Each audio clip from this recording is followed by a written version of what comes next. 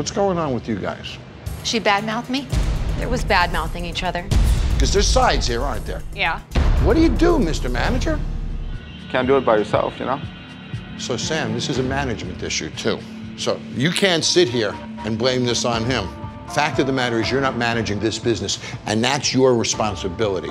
For Ivan to be a good owner, he's got to be a motivator, positive force in this business. Why would I want to put a bar in and give the keys to you?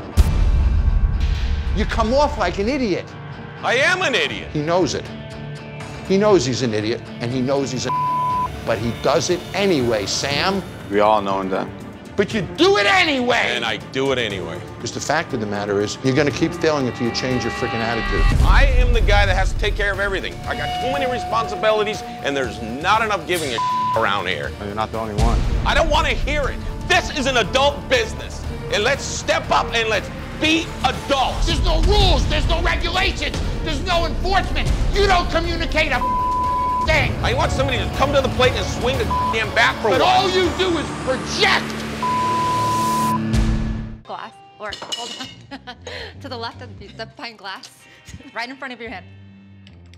Oh. Just wait for her instructions. Now just lift up and then go over to your...